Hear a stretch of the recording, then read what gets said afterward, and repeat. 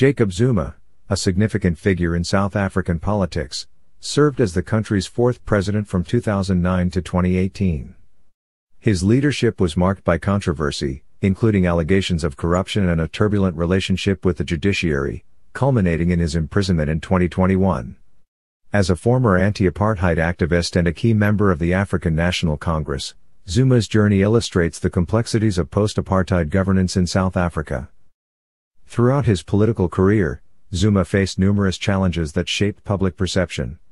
From his rise to power as the president of the African National Congress in 2007 to his eventual downfall, his story reflects the broader struggles within the party and the nation. At the heart of his presidency were pivotal events that sparked protests and political instability, ultimately leading to his legal troubles. Understanding Zuma's impact on South Africa involves examining both his achievements and failures.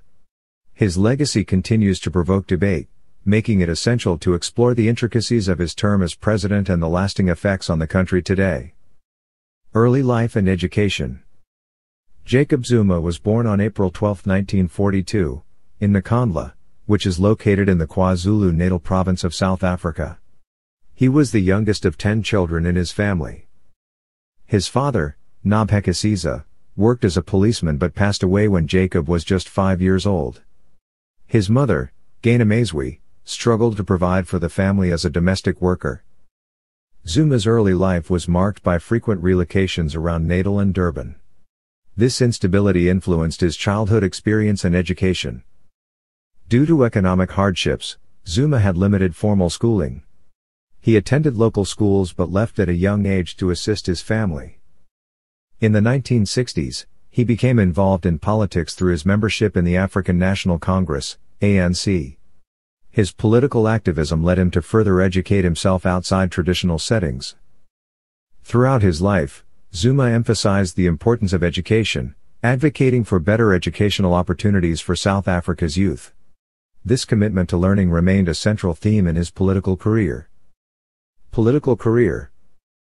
Jacob Zuma's political career is marked by his ascent through the African National Congress, ANC, his tenure as deputy president, and his presidency from 2009 to 2018. His post-presidency period has also seen significant developments that reshape his political influence. Rise through the ANC. Jacob Zuma joined the ANC in 1959 and quickly became involved in anti-apartheid activities. He was a member of the ANC's armed wing, Umkhonto we Sizwe, which fought against the apartheid regime. His activism led to imprisonment for 10 years, after which he continued to climb the ranks within the ANC. In the 1990s, Zuma held various positions, including the role of ANC National Executive Committee member. By 2005, he became the deputy president of the ANC, signaling his growing influence within the party. His leadership style and popularity within the ANC solidified his position as a key player in South African politics. Deputy President of South Africa. Zuma's appointment as Deputy President of South Africa in 2009 marked a significant milestone in his political career. Serving under President Thabo Mbeki, he managed various portfolios, including the pivotal task of overseeing South Africa's response to HIV/AIDS. His approach emphasized healthcare reform and improving access to treatment. However, Zuma's tenure was not without controversy. Allegations of corruption and infighting within the ANC began to surface during this period, tainting his public image. Despite these challenges, his ability to connect with ordinary South Africans helped maintain his popularity within the party and laid the groundwork for his subsequent presidential campaign. Presidency. Zuma became president of South Africa in May 2009 after defeating Mbeki in the ANC leadership election. His presidency focused on economic development and addressing social inequalities. He implemented several policies aimed at enhancing infrastructure and promoting job creation.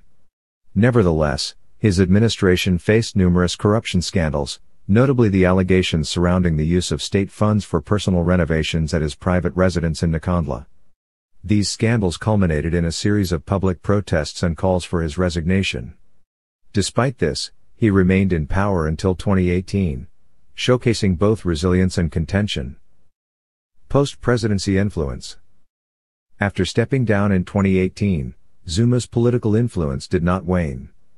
He became increasingly critical of the ANC and its leaders. In December 2023, he announced the formation of a new political party, Umkhonto aiming to provide an alternative to the ANC. Zuma's new political venture signals his intent to regain influence and reshape South Africa's political landscape. His conflicting relationship with former allies and persistent popularity among certain factions within the populace could impact future elections significantly. Presidency tenure. Jacob Zuma's presidency, marked by a mix of accomplishments and controversies, spanned from 2009 to 2018.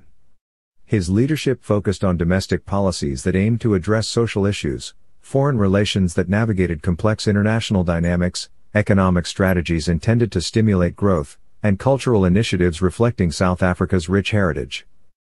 Domestic policies. Zuma's domestic policies were centered on improving living conditions and addressing inequality. He aimed to enhance education, healthcare, and housing through programs such as the National Development Plan. Despite the intentions, his administration faced criticism for corruption accusations and inefficiencies. Initiatives such as the infant health program and free education policies were introduced, but implementation often fell short. The focus on land reform also sparked debate over economic implications and property rights. Foreign relations. In the realm of foreign relations, Zuma emphasized strengthening ties with other African nations and emerging economies. His administration aimed to foster African unity through regional organizations like the African Union.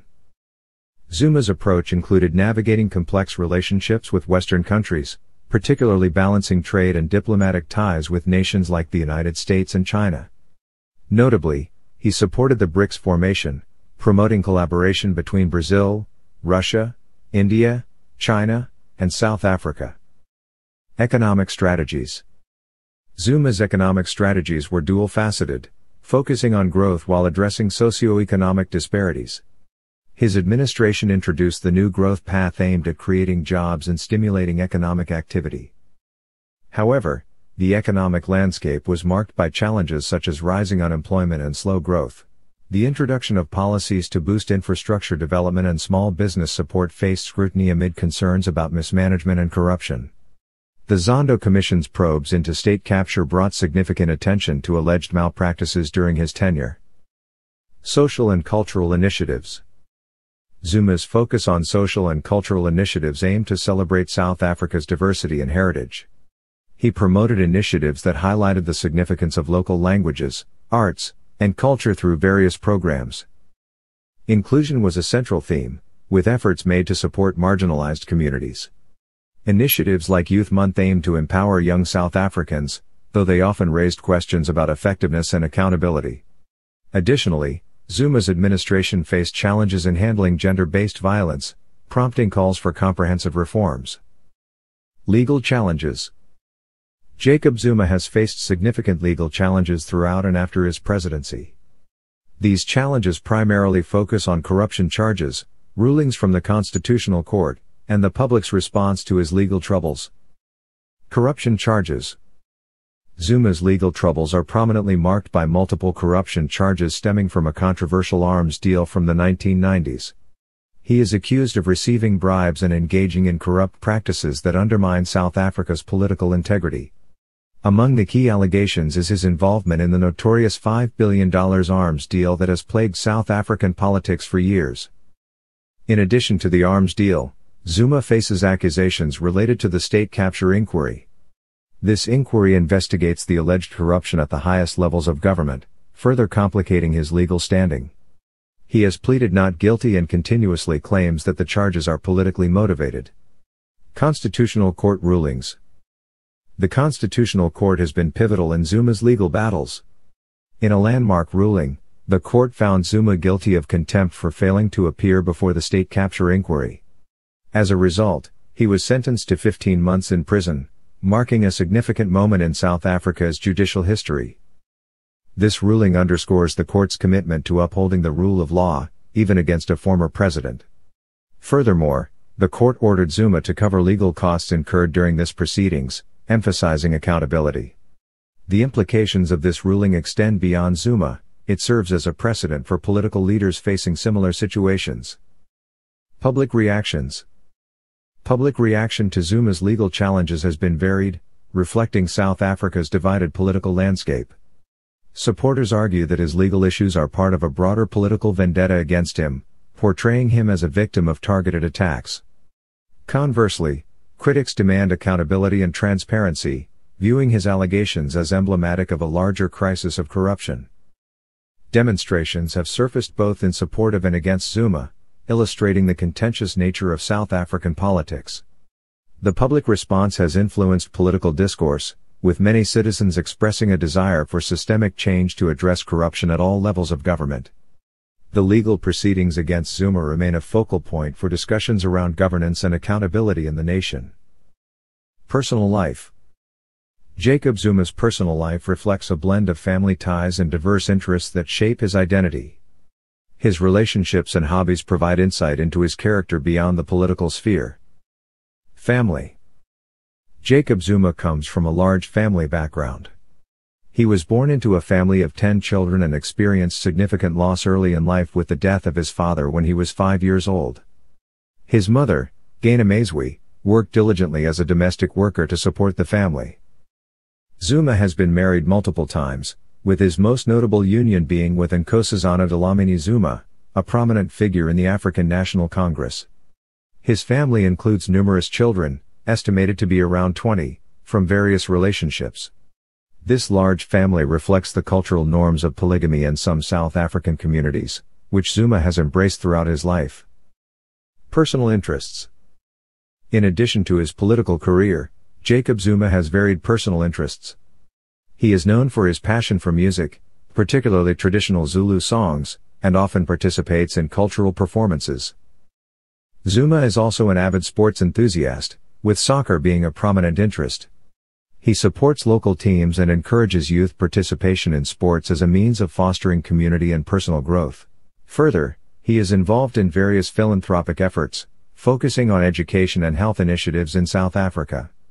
Zuma's dedication to his community demonstrates his belief in giving back and making a positive impact on society. Public perception and legacy. Jacob Zuma's presidency has been marked by considerable controversy, shaping his legacy in both domestic and international contexts. Public perception of him reflects a complex interplay of support and criticism, influenced by his actions while in office and subsequent legal battles. Within South Africa. In South Africa, Jacob Zuma is a polarizing figure. While some view him as a champion of the poor, particularly for his emphasis on social programs, many others associate him with widespread corruption and mismanagement. The fallout from the Gupta scandal and various accusations of state capture have significantly tarnished his image. His supporters often argue that he revitalized the African National Congress, ANC, and strengthened his base among rural voters. However, criticism is fierce from both the media and opposition parties, labeling his tenure as a period of decline for the country. Public protests against him, alongside court rulings, reflect a widespread desire for accountability and reform. International perspectives. Internationally, Zuma's legacy is often viewed through the lens of his controversial policies and corruption allegations. His presidency raised concerns regarding governance in South Africa, with many foreign observers commenting on his administration's implications for democracy in Africa. While some leaders have engaged with him, acknowledging his role in promoting regional development, more critical voices highlight the erosion of South African institutions. Reports and analyses frequently cite the impact of Zuma's administration on foreign investment, emphasizing how perceptions of instability may deter economic partnerships with South Africa. The combination of his populist rhetoric and the reality of his governance creates a complicated legacy that resonates differently across various global audiences. Civic engagement and advocacy. Civic engagement plays a crucial role in shaping political landscapes, especially in South Africa, where Jacob Zuma's legacy continues to generate public discourse. Zuma's time in office witnessed a surge in civil society activism, focusing on transparency and accountability. Various organizations emerged to challenge corruption and advocate for democratic principles. Key areas of advocacy include anti-corruption initiatives, groups focused on exposing graft and pushing for reform in governance structures. Voter education, campaigns aimed at informing citizens about their rights in the electoral process. Social justice movements, organizations working to address inequality and promote human rights. Public engagement is essential for a healthy democracy. The challenges posed by political figures like Zuma emphasize the need for active participation. This includes voting, advocacy, and community organizing. The influence of civic movements can lead to significant changes in policy and governance. Activists advocate for policies that reflect the public's needs and aspirations. Zuma's controversial presidency sparked debates on civic responsibility. Citizens mobilized through social media and protests, demanding accountability and greater transparency. These actions exemplify the potential of civic engagement to effect real change. Advocacy remains vital for protecting democratic values in South Africa's evolving political landscape.